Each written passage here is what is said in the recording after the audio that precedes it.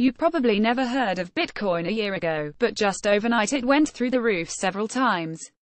In a dizzying and volatile ride on Thursday, December 7th, the price of a single Bitcoin crossed $20,000 on some exchanges, meaning it broke those six $1,000 markers in 24 hours from $14,000 at the start. It then fell more than 20% to just over $15,000 before rising to above $16,000 on Friday morning. Bitcoin, the world's most in-demand cryptocurrency, began the year trading at below $1,000. It hit $5,000 in October, but the real acceleration started in late November. So what's been fueling Bitcoin's wild and meteoric rise in the past few weeks? 1. Entry of hedge funds news.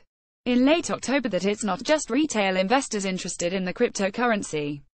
CNBC reported that more than 120 hedge funds are focused solely on Bitcoin and other digital currencies. 2. Inclusion in futures trading, arguably the biggest reason for Bitcoin's spectacular rise. On the last day of October, the world's largest futures exchange CME announced it would launch Bitcoin futures. It was followed quickly by CBOE Global Markets, whose Bitcoin futures start trading on Sunday. CME will launch its futures next week. There was even talk that Nasdaq would get into the action. The move by two respected exchanges to include Bitcoin, which has no intrinsic value and no backing from a government or commodity, was a big step towards giving the cryptocurrency more credence as a legitimate and tradable asset class. The move is also expected to bring many new players into the market. With a futures contract, banks can bet on the price of Bitcoin without the complications of holding Bitcoins, as the New York Times noted.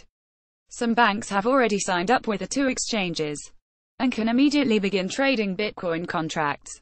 The futures contract will also allow investors to short Bitcoin, or bet on the price going down, which has been hard to do until now. Bloomberg reported last week that many hedge funds are waiting on the sidelines, preparing to use futures to short a trade against Bitcoin. 3.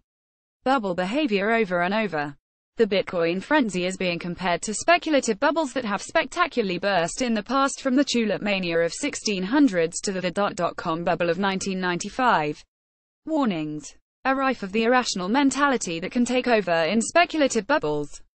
The frenzy among ordinary retail investors, not just mom and pop but young and old, is perhaps nowhere more sharp than in South Korea, dubbed Ground Zero for the global cryptomania. The craze has spread so far that, in South Korea, Bitcoin is trading at a premium of about 16% over prevailing international rates, and its prime minister recently warned that cryptocurrencies might corrupt the nation's youth.